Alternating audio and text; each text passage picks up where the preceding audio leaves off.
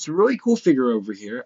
First off, backstory on how I got this. Well, it was not at Barnes & Noble. I don't think they had this at Barnes & Noble. I went to Walmart, and if you live in the United States, you'll know that for Batman v Superman, Walmart's put up this huge display near the registers that had all kinds of Batman v Superman toys and cups and plates and shirts and pillows and blankets, but it also had a large selection of Funko Pops.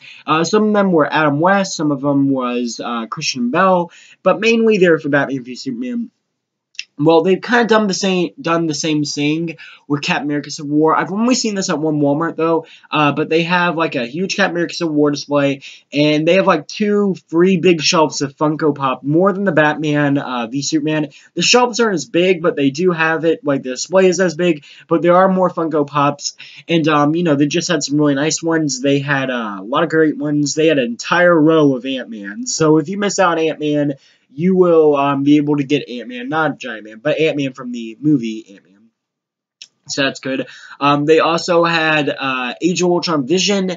They had a lot of Captain America Civil War ones, and they also had Agent May from Agents of S.H.I.E.L.D. and Agent Carter as well. So they had this guy. So it's kind of like they're mixing in some of the older ones with some of the newer ones. So if you missed out on anyone, you might be able to find them there.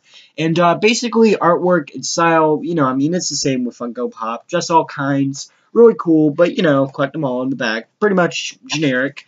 So let's open this thing. So here we have Spidey, really cool. You'll notice it's a darker red, darker blue actually. So, that's a little hard to see on camera, but it is still cool. So you can see we have the big pop whited out eyes with the black rims around. That's really cool. Classic. Also looks a lot like the new Tom Holland mask, which is why I really got this.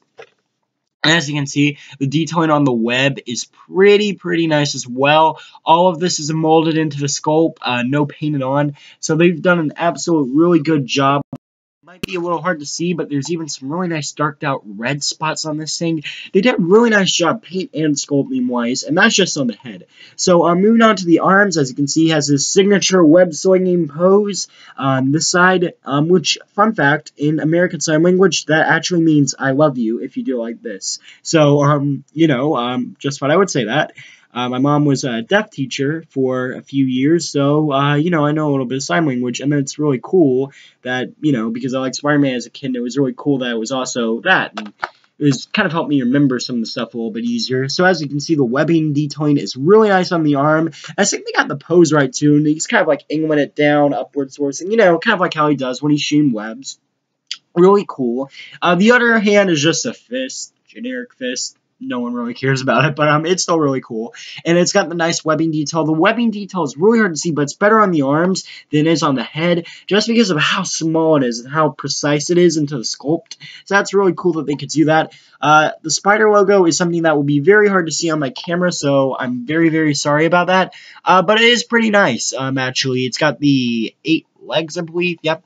And they've kind of like they've done it pretty good. It's I really like it, and I also like how they've done the blue and the red here as well. Kind of like, it's crossing into each other, like Spider-Man's costume does. The boots are neat. They're pretty much just plain generic red boots with the webbing design in them, so that's really cool. But on the back, we have Spidey's belt and the red spider logo. Really excited. This is going to be on Tom Holland's suit. If you pause the trailer, you can kind of see it. Now, the Spider-Man red logo has been something that's had a few problems in film. I'm not sure if it was on the Amazing Spider-Man suit. I think the first one. I think it was on the Amazing Spider-Man 2 suit, and it was on the original trilogy, but every time they have it, the webbing and the spider always looks different. I guess because they feel this is kind of lame, but I really like this design, and it's going to be on Tom Holland's suit. I'm really excited that they're putting on that. So, this is not a Tom Holland official Spider-Man. It's a comic Spider-Man, but, seeing as Tom Holland's suit's kind of, like, around this one, I don't think, like, if you got this, it would, like, stick out that much, and that's what I'm going to do. I'm going to put my Civil War stuff. So, thank you for watching. Please rate, like, and subscribe. Have a nice day, and, yes, I do recommend this Funko Pop.